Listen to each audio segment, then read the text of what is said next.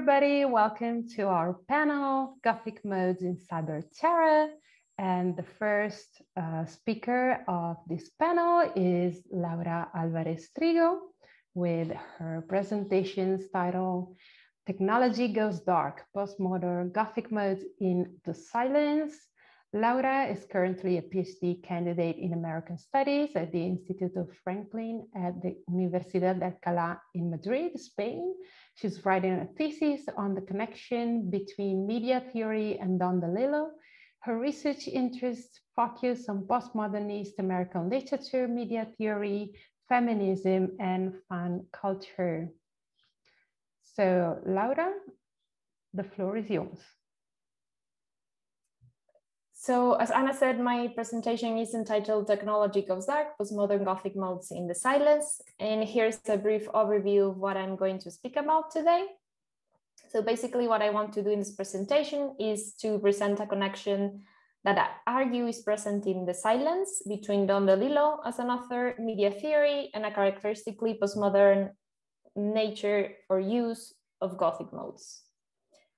So for those of you who are not familiar with him, Don DeLillo is an American author from the Bronx. He was born in 1936, and he's most often studied as a postmodern author, and the key themes that scholars have explored in relation to his works are media, terrorism, place and time, or the chronotrope, art, and structures of power. And my personal research interests center on media events, advertising, and cinema as reflected in his works. And here we have some of his most famous novels, ranging from the first one, Americana, from 1971, to his most recent one, The Silence, published just last year.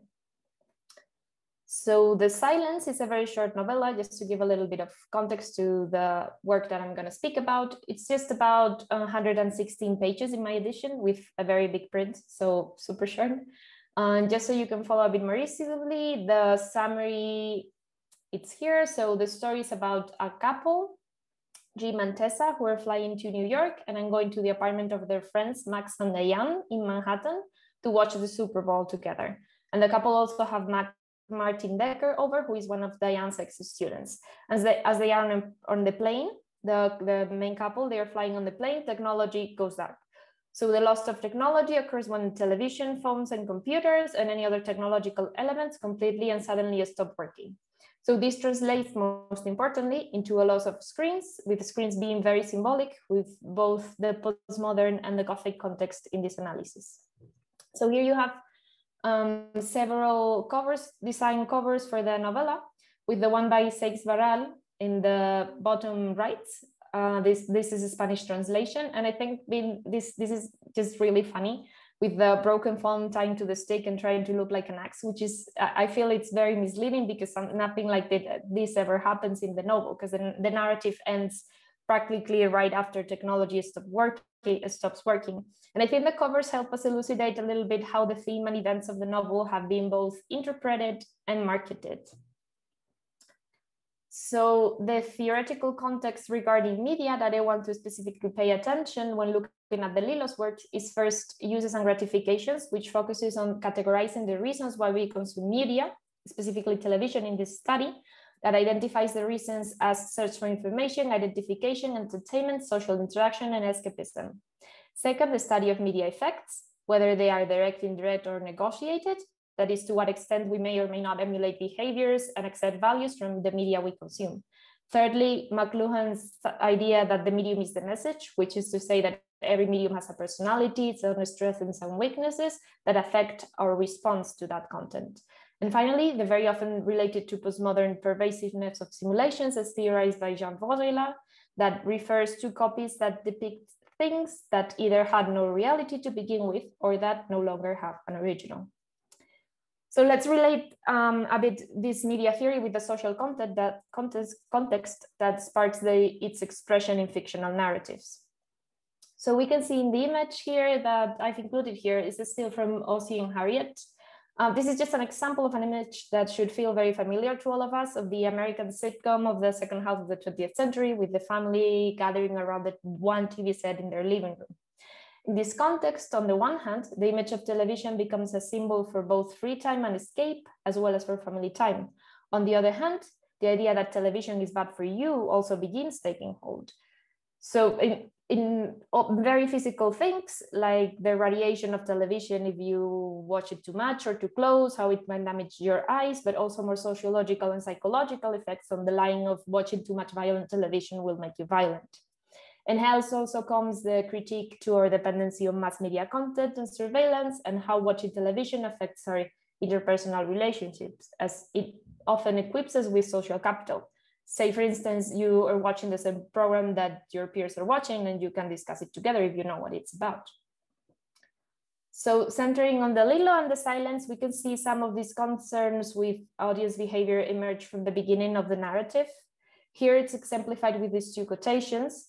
In the first one, Jim and Tessa are aboard the plane, and Jim watched the dangling screen, and what he felt was the nudge of dumb indulgence. It signals the pleasures of watching, but it's kind of an anti-pleasure.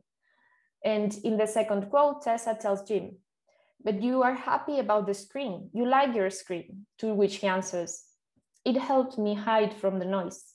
Here this points more specifically to escapism, to a kind of refuge that media can offer that allows us to avoid confronting deeper questions about life and human relationships. And we can note in this distinctly postmodern lack of true connection, both between them and with their own selves. But why connect this all to Gothic modes? And why is this important to highlight the role that Gothic modes play in the narrative? So I will focus today on two distinct aspects that are key in many Gothic narratives, or at least narratives that retort to characteristic Gothic tropes or elements. First, what is implied in the screens as metaphors of vision, as they relate to the uncanny, understood as something that is kept out of sight. And we can see an expression of in mirror as a source of horror. And second, in screens as a way into a fractured sense of time and space, or even embodying some of that liminal threshold leading to monstrosity or hauntings, as we can see in the examples here, and maybe most famously in The Ring. This horror is located in the screen first, as mentioned before, through the intrusion of television as a central element of the home in the 60s, and as such, the way in which horror narratives, movies, and TV series literally enter many households.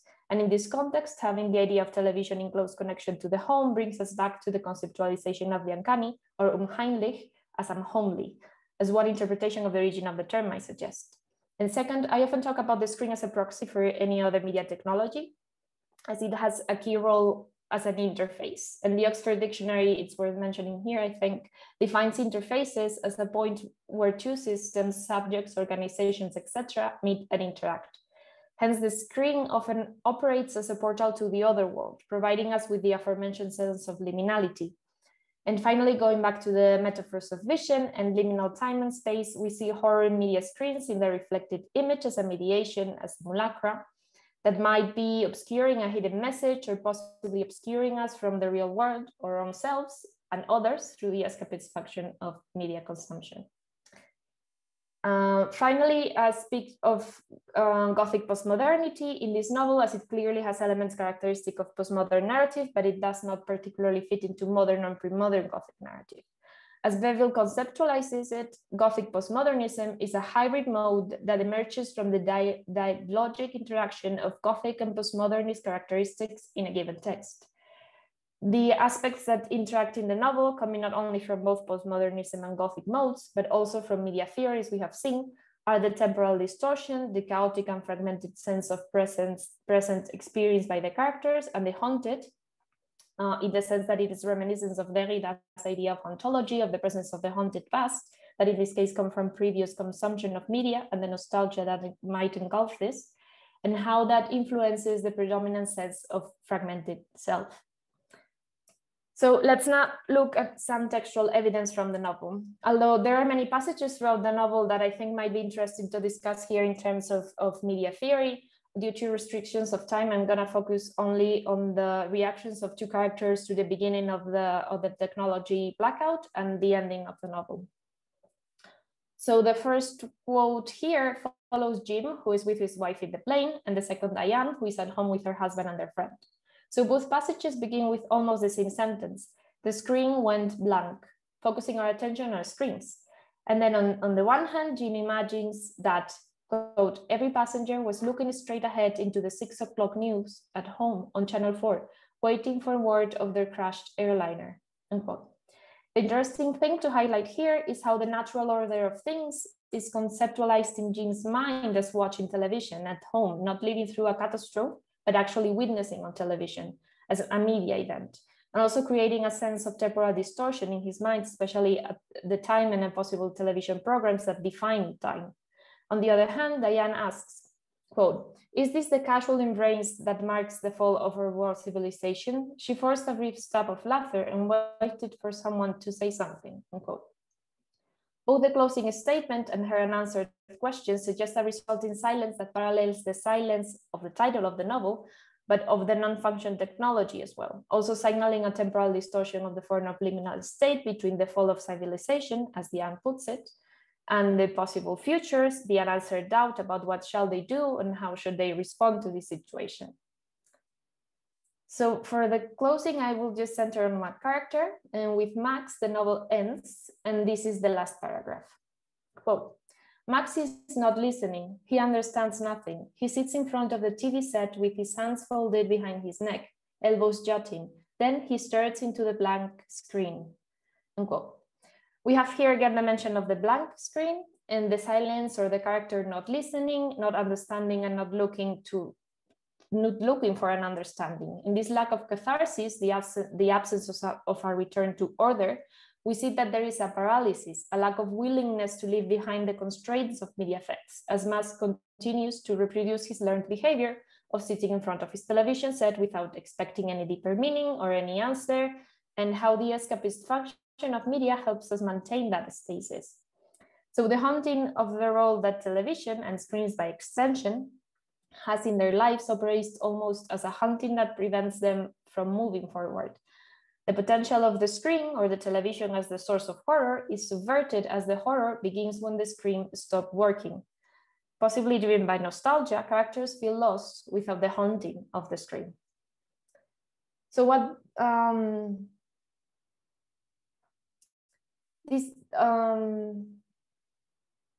I think I lost my place in the presentation. Sorry, I'm gonna make you do some more editing. So I did show you this, right? No, sorry, I wasn't lost. So moving on to the conclusion. I'm so sorry, Anna. I lost my place in my Word document, not the presentation. I thought I was lost in the presentation.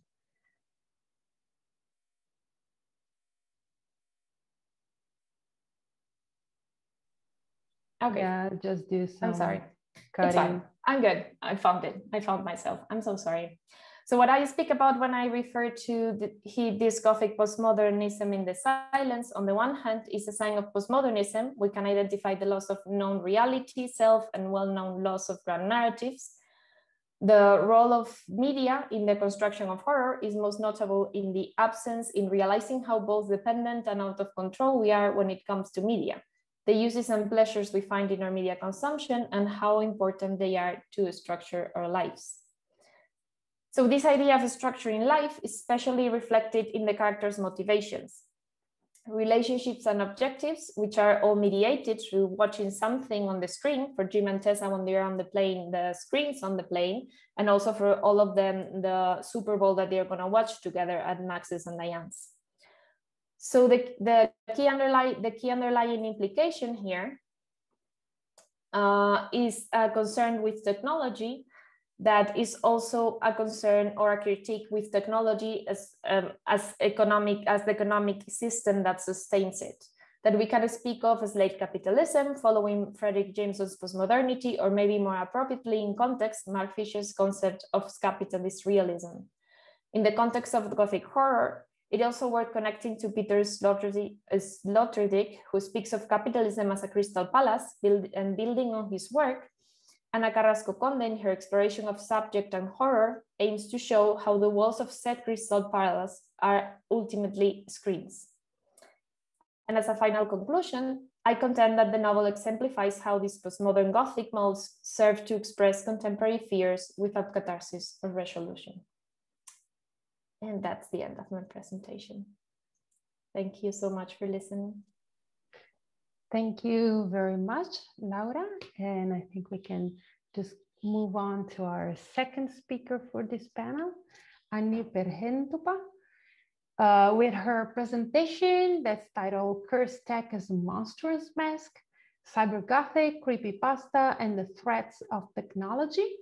Anni is a PhD student at University of California, Riverside. Her research focus is on scary folklore and its monsters, both contemporary and historical, as well as in its remediations across media such as comics, cinema, and video games. She works primarily in English and Japanese, with an aim to track how monsters and spooky lore travel between these two linguistic spheres and how their interaction transforms these monsters. Anni, the floor is yours. Thank you. Let me share my screen here.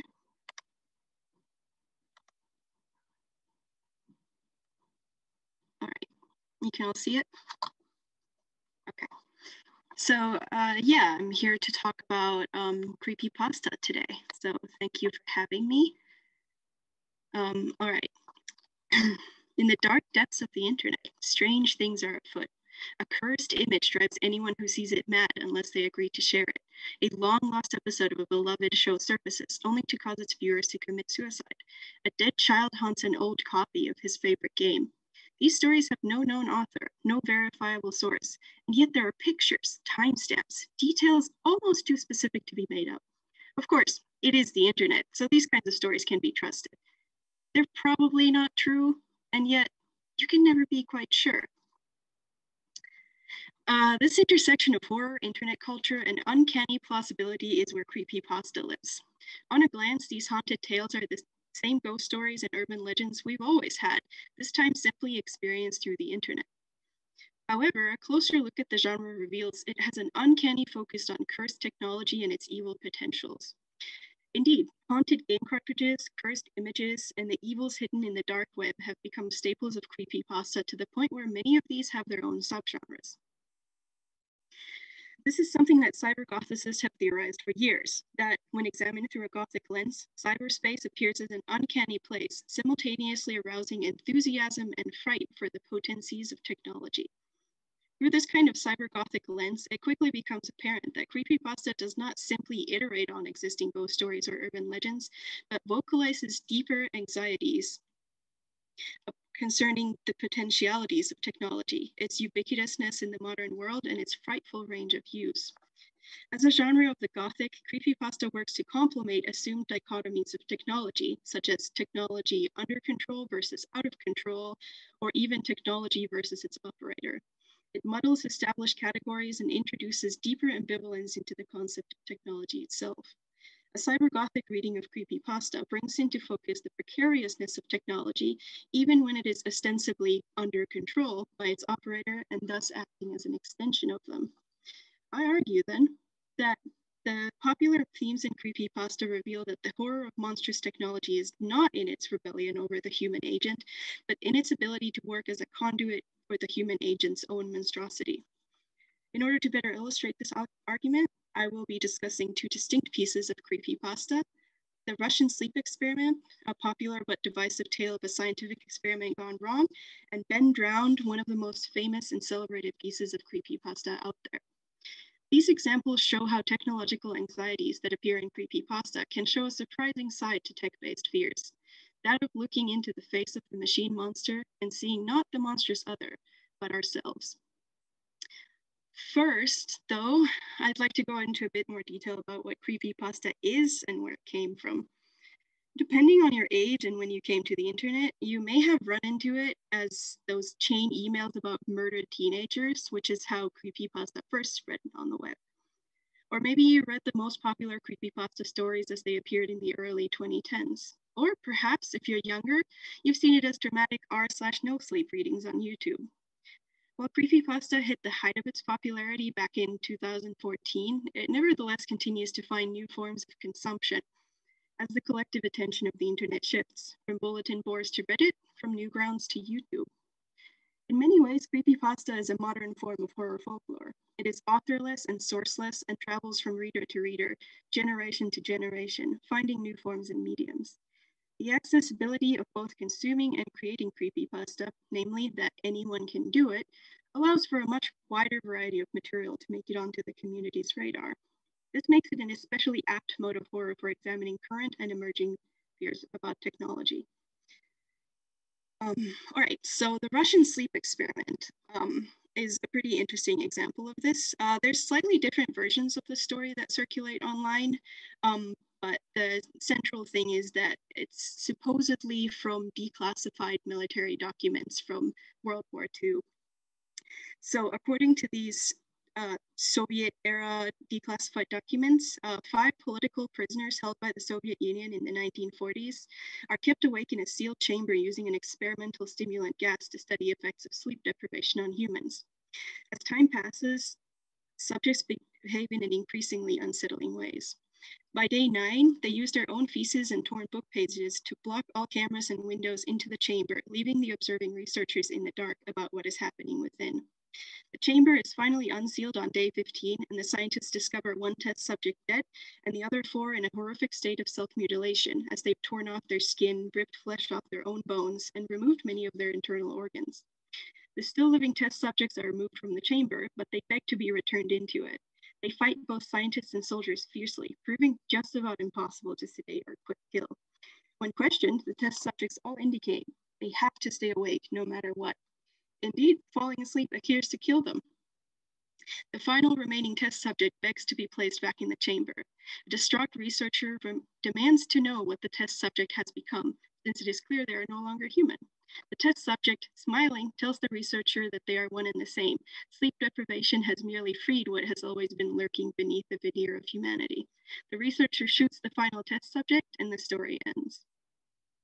The Russian sleep experiment first appeared on the internet in 2010 and became an instant hit, spreading across websites and inspiring both fan art and film adaptations. Yet it is also a frequent entry on worst creepypasta lists, leading to a somewhat divided legacy. Many critics of the tale locate the story's greatest weakness in the final test subject's monologue at the end. We are you. We are the madness that lurks within you all, begging to be free at every moment in your deepest animal mind. We are what you hide from in your beds every night. We are what you sedate into silence and paralysis when you go to the nocturnal haven where we cannot tread. The researcher paused, then aimed at the subject's heart and fired. The EEG flatlined as the subject weakly choked out. So nearly free. His elaborate monologue, reported word to word, undeniably hurts the verisimilitude of a story supposedly transcribed from military documents and introduces a certain cheesiness to the creepypasta. At the same time, it also explicitly locates the source of fear in the narrative. It was never the chamber or the stimulant gas that caused the horrifying state of the test subjects, but something within them that had previously been restrained by sleep. The final line of the story, if quite cheesy, drives this point home. These individuals are still human. They are simply unrestrained by the conscious mind, our inner monstrosity nearly freed in its purest form. It could also be argued that a politically motivated horror is at stake. The experiment is, after all, explicitly located in Soviet Russia, and the test subjects are political prisoners. There is a sense of externalizing these technological fears away from the West, away from the US. Ultimately, however, the locus of horror in the Russian sleep experiment is not in the circumstances of the experiment itself, but in the moment where the researcher looks upon the self-mutilated test subject and, in this monstrous being, sees himself. A much more elaborate example of this is the likewise 2010 creepypasta Ben Drowned, also sometimes known as You Shouldn't Have Done That. This story originally appeared as a series of forum posts by a user named Jad Usable, as he chronicles finding and playing the secondhand copy of The Legend of Zelda: Majora's Mask. This Nintendo 64 game from 2000 is a creepy enough game on its own. In it, the player, as the perpetual hero of the series, Link, must relive the same 3-day cycle over and over to prevent the moon from falling and ending the world. What is especially interesting about Ben Drowned is that the readers were initially unaware that they were reading a creepypasta, as the post simply appeared on a normal bulletin board. The narrative begins with the narrator posting about a glitch that allows him to gain a 4th day in the game cycle, causing the game to break and killing the player character Link in new and disturbing ways. The narrator makes several more updates on his unsettling progress with the game, each of which is accompanied by a YouTube video of his playthrough, showing how the game glitches and misbehaves. The videos show in-game text becoming garbled, Link getting transported around the in-game world at random, weird sound effects playing, and so on, proving the narrator's claims.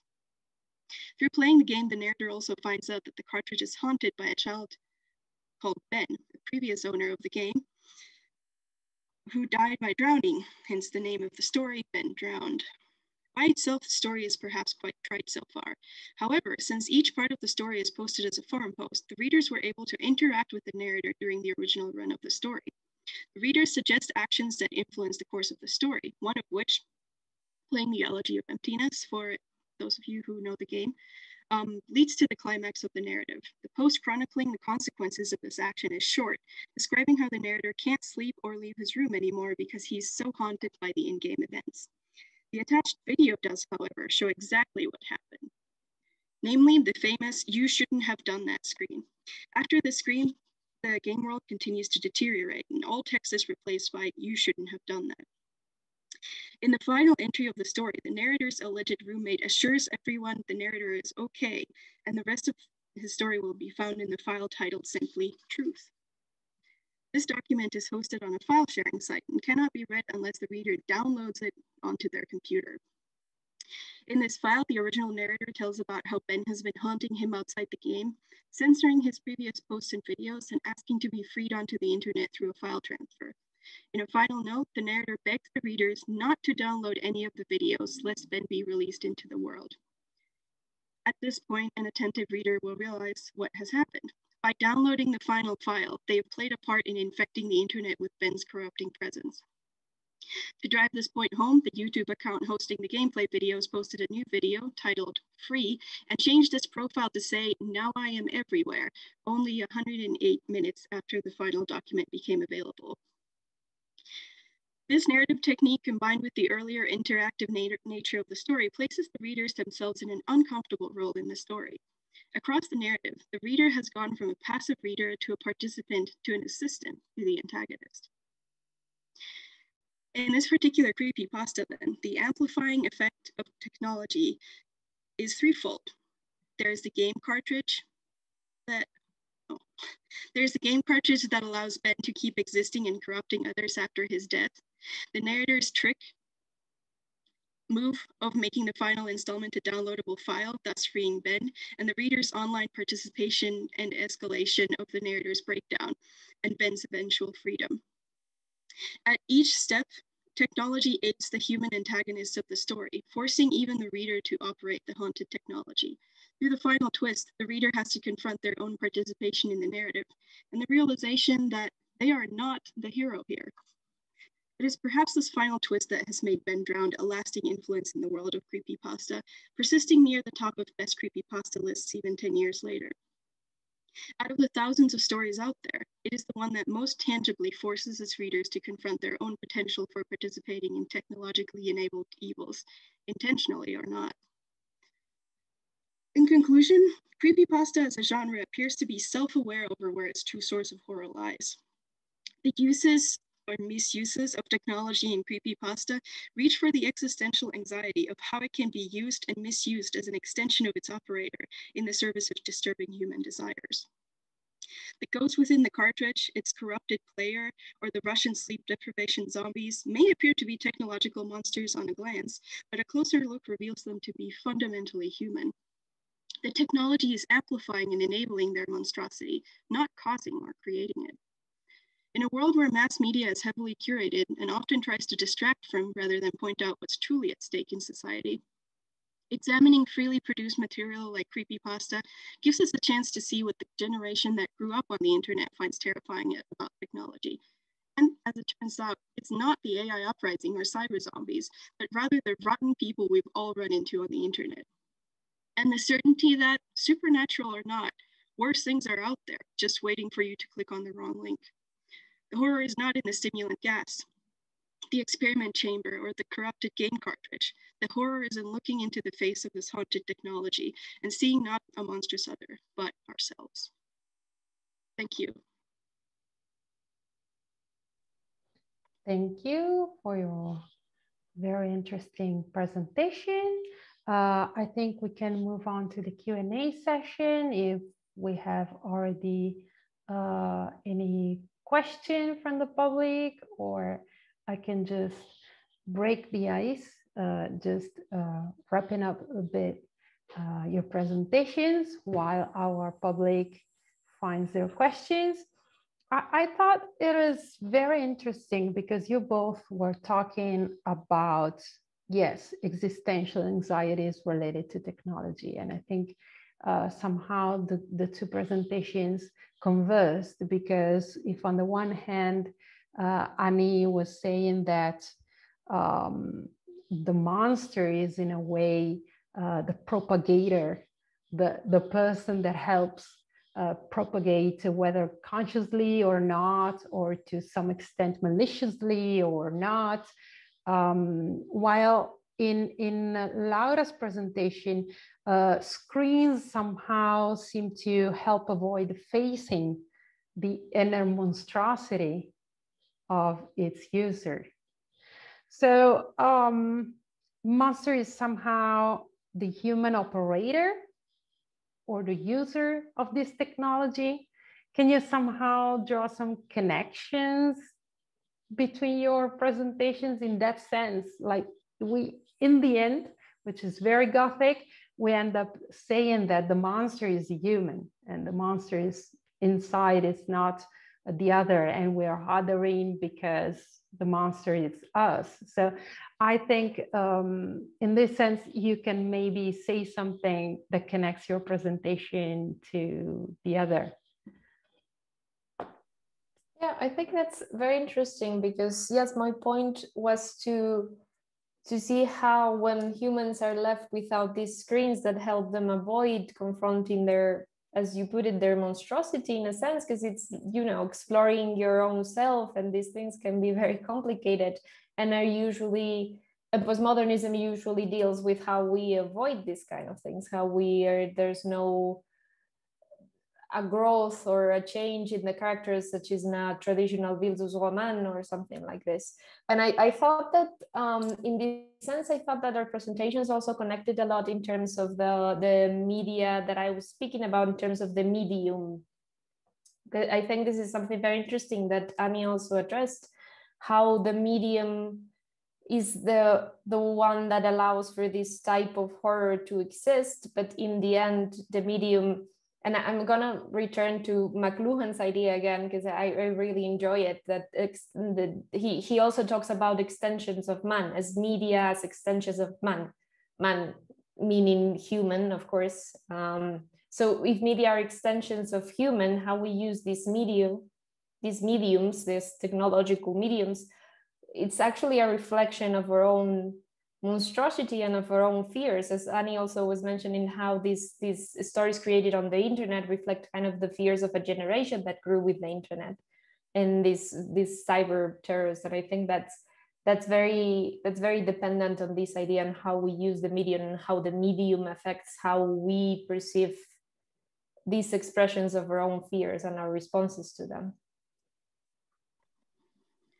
Yeah, and I also think we very tangibly tend to use screens as a kind of mask as well. This kind of like certain purchases are easier to make online because you don't have to like be face to face with the person. You can use kind of the screen as a medium to do that. And you know, some people are really mean on the internet when they wouldn't be in real life, because kind of using this this sort of mask. Yeah, I do think the McLuhan here is quite relevant in the case of creepypasta as well, because the medium is very important to the way these stories are told, I think, and the way in which they kind of evoke that sense of fear. Like in the downloading the final file, if you didn't have to download it, it wouldn't work the same way for the narrative. So yeah, it's really interesting that you brought that up. Actually, in relation to that, I'm gonna jump in and answer to Annie again. Because if we are speaking about the medium and the importance of the medium from creepypastas, and if you know me, I'm sure I've recommended this series to you before because I really like it. But there was this series called Channel Zero that adapted different creepypastas. I don't know if you're familiar with it, but I think it's very interesting because it kind of the series is very good. It's a very good horror narrative and it's very well done. It was sadly cancelled, but I think it's interesting how it kind of takes away from that, you know, that medium. It returns to being kind of a normal television series where you just watch a horror narrative. It's a good one, but it's again, it's not the same at all as a creepypasta. And this also happens in podcasts, I think. I'm sure there's several podcasts. I cannot think about any at the moment. Oh, I think Left and Right Game, I think it's based on a creepypasta. But I'm sure there's several more that podcasts that also again completely take away from the digital, all the digital meaning that creepypastas have. Yeah, I do think that that is an important, like, for instance, the Slender Man movie that came out a while ago that flopped like catastrophically. Like in that sense, I almost feel like creepypasta is almost sort of unadaptable because then you lose a part of it. It will reach like probably a mainstream audience that hasn't read the creepypasta, but the people who have like actually experienced it sort of firsthand might feel like something is missing from that experience because you're not like interfacing with the story in the same way. So yeah, kind of forced participation and multimedia nature of the narrative is lost. Yeah, I think somehow there's really a gap between when things happen in a usual format like a TV series or when stuff happens in the internet. There's, I think, maybe a different kind of thrill to it when people are participating in this kind of chains and the weird stuff where you have to download, do stuff, or watch videos and, you know, share it and share it again. I think there's an agency really that it's lost when you're just watching a show about even the exact same narrative, but it's just that the agency is totally lost, I think. Yeah, and like I was kind of saying in my presentation, I do think that that sort of agency of the reader is an important part of the horror too. Like especially in the case of Ben Drowned, where you have to, you know, you have to go watch the videos, you have to download files, and that kind of makes you, it kind of implicates you. You're like an accomplice in the narrative, in a way that if you were to make a movie of it, it just wouldn't be the same. You wouldn't be able to kind of experience the horror of like, oh no, what have I done kind of feeling if you're just kind of receiving it passively. I think we have questions by Paul. Hi, sorry, I hadn't turned on my microphone. Hi, well, I've got a question for you both actually. To Laura, I'd like you to answer just. I haven't read The Silence, although when you said it's only 150 odd pages, that appeals to me because I don't have a lot of time to read, so it's the sort of book I could read. But the things that you were saying about the way it presents the kind of, you know, this kind of deadening effect of the screen and the way it kind of zombifies, you know. And I thought it was really interesting what you were saying about the horror is the blank screen, not the kind of screen with anything on it. I thought it was really interesting as an idea. But I just wondered if, because to me, that notion that screens kind of deaden and they kind of stupefy, it's quite a cliche. Don't you think it's become a kind of stereotype, really, of what happens with technology, you know? And I was just wondering if you think that DeLillo manages to avoid that kind of cliche. Do you know what I mean? If he's doing something kind of more interesting here with that kind of concept, or does it fall into a kind of much more cliched kind of technophobia?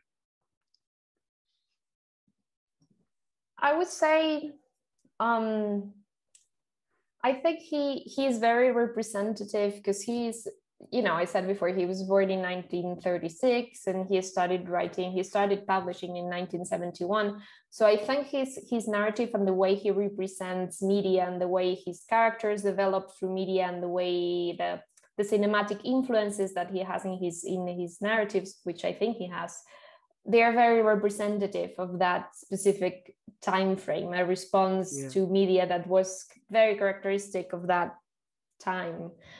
So in a sense, I do think that it does fall into that kind of technology is scary or bad. But I do think he makes some interesting explorations as well. I don't know if you're familiar with his previous novel, Zero K. Yeah. I think, yeah, because I thought you would be interested in that one, because it plays with cryogenics and the technology of that, and the kind of a post-human consciousness where a woman who's cryogenized kind of speaks to the reader. And I think that's also very interesting. Like I think there's some kind of intention there to go kind of a bit beyond what technology might be there, but I do think he's very critical of mass media in that traditional sense of direct effects that I was speaking about, like watching violent content will make you violent, kind of. Yeah. No, I think, as you said, you kind of framed it within the kind of context of the capitalism that technology has evolved within. No, and it's much more kind of, I guess, that he's targeting that kind of the kind of capitalist development of technology, rather than perhaps technology per se. It's kind of more what's happened with technology in terms of how it's been evolved, maybe. And that kind of links a bit to what I wanted to ask Anna, because creepypasta I don't know much about at all, but I just think it's really interesting because kind of you got Don DiDillo, who's like, a really well-known famous author, who's saying kind of technology, it's a bit bad, and we've got to be careful. And then you've got kind of creepypasta, I would imagine, being written by young people. Do you know what I mean? Who have a totally different kind of concept of what technology is to Don DeLillo, and to other people, And I was just wondering if you think that that kind of democratic impulse within creepypasta, which is really interesting, that anybody can do it. The little that I know about creepypasta is there's been a kind of evolution within the movement, and so now kind of people are asking for recognition, for their creepypasta. It's no longer just anonymous, but people are kind of putting their name onto creepypasta. And I wondered if you think that that's kind of lessened some of the impact or some of the integrity of the movement. Integrity. I don't know about integrity per se. Yeah, maybe that's the wrong word.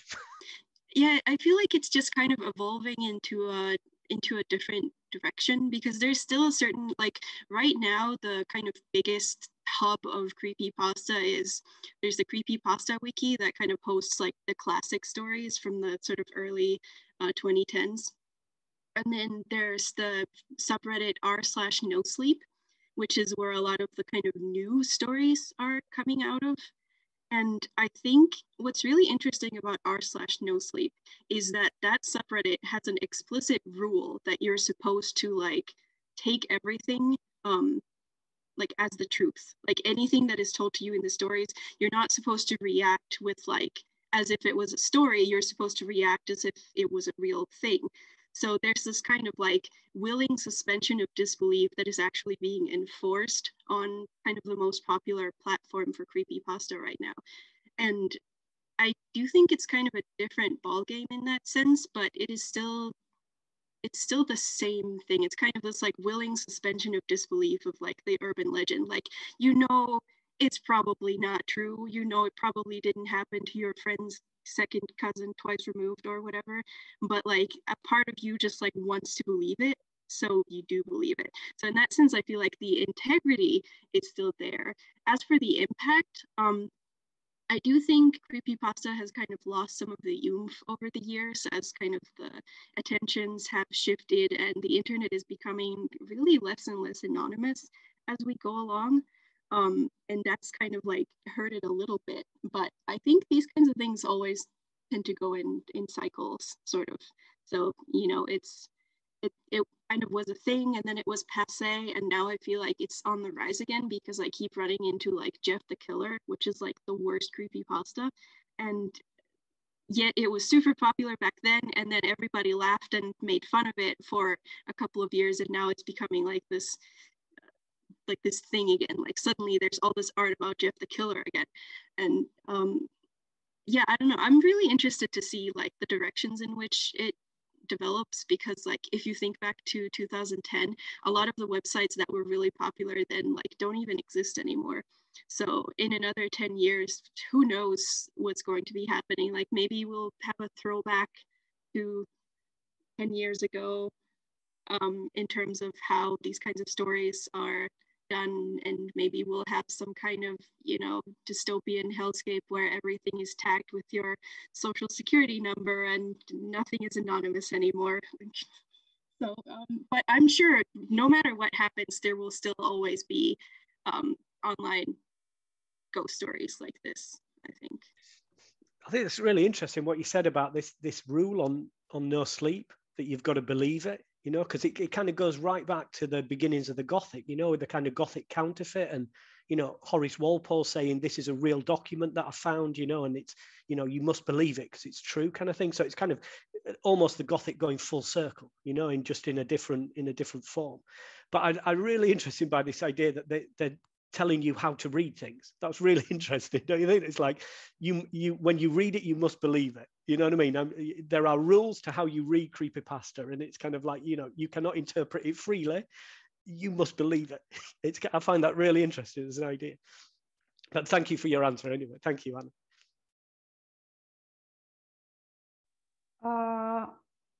Amaya, did you have a question? Yes. Actually, I'm fascinated by the concept of creepypasta. And you just mentioned, Annie, that this is one narrative about somebody, the killer, is considered or was considered for some time as an example of bad quality creepypasta. Maybe the question maybe requires a very long explanation, but could you please very succinctly explain what criteria would make something, according to what criteria something would be considered as bad quality creepypasta? Yeah, that's actually a really interesting question that I've been kind of meaning to get, like, kind of crack into more in my work, because I think this is, again, where the kind of social contract of creepypasta, the like, you should believe it, comes into play, because a lot of creepypasta, especially historically, was sort of presented as like truth. And often there's like, you know, it's formatted like an email so that it looks like truthful as possible, or it's formatted as forum posts, even if it's not actually forum posts. And it's got like, there's like photos attached to it, there's videos attached to it, there's all these kind of documents that sort of prove the veracity of what is being said. And I've noticed that for a lot of the sort of, you know, the creepypastas that show up on the like worst creepypasta list, or the one that people are like blasting often, are the ones that are like less believable, or that have like less kind of supplementary material. And I think the thing with Jeff the Killer is, it was just kind of this like, he's kind of a boogeyman sort of figure. He's just like this, like, oh, he's creepy. He's got the, you know, he's cut his mouth into a smile, and he doesn't have eyelids, and he whispers to you when you sleep. And it's like this sort of kind of sleepover story almost, but it doesn't come with any like receipts, you know, it doesn't have any, like, there are images of him, but like nobody really agrees on what is the real image of him. There aren't any like, you know, there's no timestamps, there's no like videos or anything. So it's this like, it's really easy to disbelieve. Whereas on the other hand, you have something like Ben Drowned, where you have all these videos recreating the glitches that are supposedly happening in game. Like, I mean, obviously they're not actually happening in the game. It's like some kind of game editor that they're using, or they're like hacking to make those things happen. But like, you read this person talking about how his game cartridge is haunted, and then you have this video attached to it that shows like very in detail what is actually happening. It's a lot easier to believe, like it's a lot easier to kind of suspend your disbelief. Whereas then you have, you have the Russian sleep experiment, or you have Jeff the Killer, and when you start really looking into it, it's not really that believable, especially if you first ran into it as like a 13-year-old, and then now you're 20 and you're like, man, I can't believe I was ever into this, that kind of like cringe factor that goes into it. But clearly there's something appealing about Jeff the Killer as well, because he keeps popping back up despite being like sort of fairly generic as kind of monsters go. So yeah, my sort of working hypothesis is that it's kind of the verifiability, the ability for the story to make you suspend your disbelief. That kind of is the line between good and bad creepypasta, but technically I don't actually know if that's true yet, and I would have to look into it a little more, but it is a really interesting question.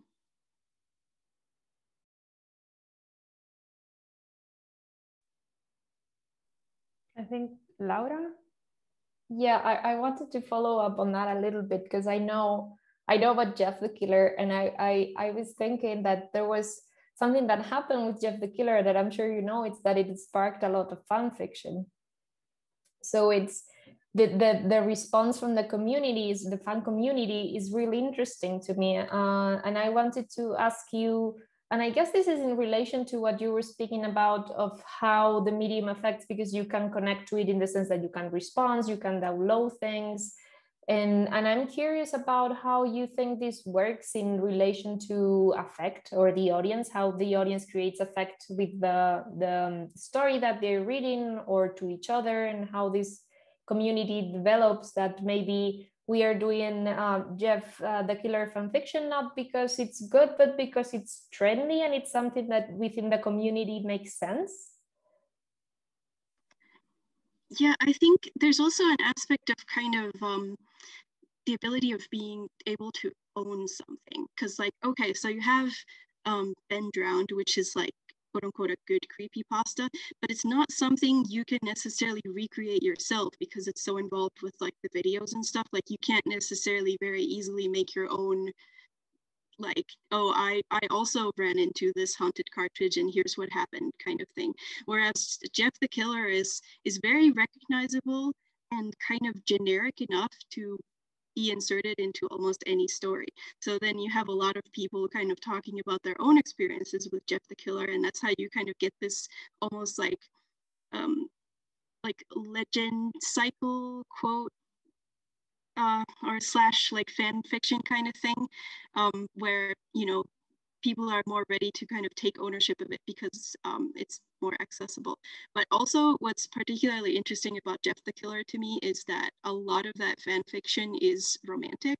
It's girls writing about their romantic relationship with Jeff the Killer, which I don't even know how to start with that, honestly. That's I feel like that's like a whole dissertation into itself right there. But yeah, I do think there's something to be said for like the kind of character-centric creepypasta where it's like, the photo negative Mickey Mouse or Jeff the Killer or Slender Man, where you can kind of insert the character into different narratives and then everybody can kind of make their own version, versus like the ones that are like more sort of encapsulated completely into themselves, like the two creepypastas I talked about today. But I think also that kind of, at the same time, it hurts the creepypasta because it's like everybody kind of agrees that Jeff the Killer isn't real, and it's hard to suspend your disbelief. But at the same time, you can do anything you want with him, and like it's still kind of Jeff the Killer. So, there's like you gotta weigh your options in that sense. Yeah, I think that's very interesting because at the same time, it gives you kind of more opportunity to interact with that, but it destroys kind of the way the creepypastas break the fourth wall in a sense. Like it lets you in, but in a very different way, as you said. Thank you. That's very interesting. I think somehow putting together again what you've been saying now in what we can call, I think, a bit of a wrap. I was thinking it reminds me how Netflix has been doing its true crime shows lately. There are often true crime shows that somehow have a very important component on internet sleuths. These communities of internet sleuths that somehow fucked up the investigations of something, or helped the investigations, or just went to a totally different way, inventing, creating somehow a creepypasta, starting from some real investigation, and then we find out that it was all false, because at the end of the true crime series they tell us what actually happened, and usually it's very much more boring than what the internet sleuths had created and had somehow pursued within the community, and with this kind of, you know, internet recreation, reproduction, and it becomes every step something more complex, and something that someone appropriated and invented and put its details and something like that. So I think that's very interesting, and it somehow connects to this, I guess, because I don't know if Netflix is doing this because it wants to connect a little bit to this kind of communities, to this kind of realities, because in a way it wants to warn us against this kind of communities. So I don't know if you want just to share a comment in this, just to conclude, you both. Yeah, I think that Netflix, or the way that these let's say mass media productions work these days, is that they tend to emulate something that they know it works in the internet. Because it feels like I think we mentioned something like this before, it feels like before the internet was more anonymous, it was something more hidden in a sense, but now when we are on the internet, we feel like this is our little echo chamber, but it's something that's it permeates a lot of levels of society and much more than we think. So I think that in this sense, this Netflix series is kind of reproducing this, let's create some fan fiction sort of this narrative, because it makes it more interesting, it's more relatable, it creates a different kind of effect, a different kind of interest and engagement from the part of the public, I think.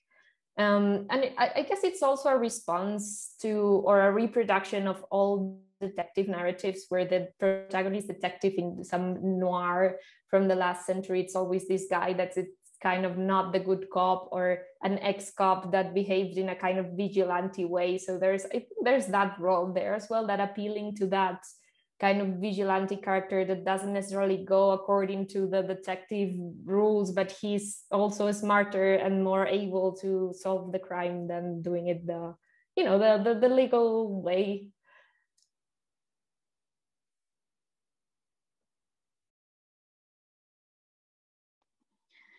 Yeah, I do think there's definitely like mainstream media in general seems to kind of like, it feels like they often try to kind of emulate what's popular on the internet, and like Laura said, what's working on the internet, and they always do it like 5 years too late, and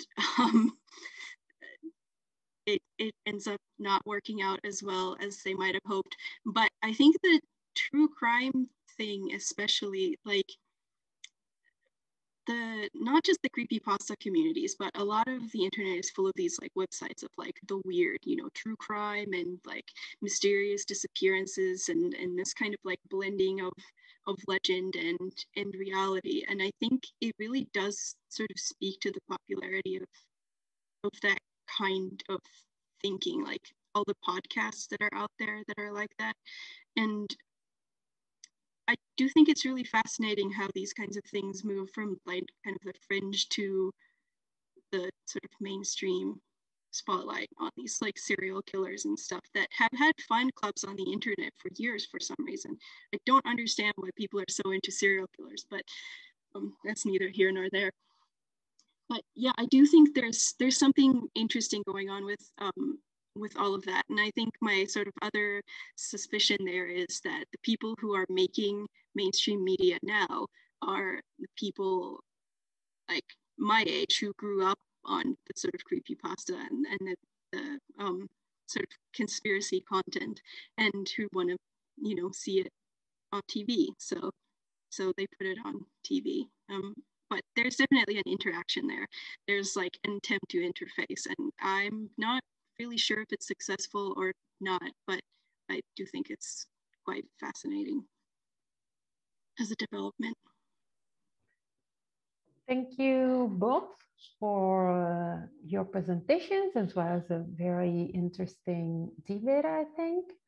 So I think we can close here. If anyone in the public wants to turn on their camera just to say our last thank you to our speakers. It was very interesting. So thank you again.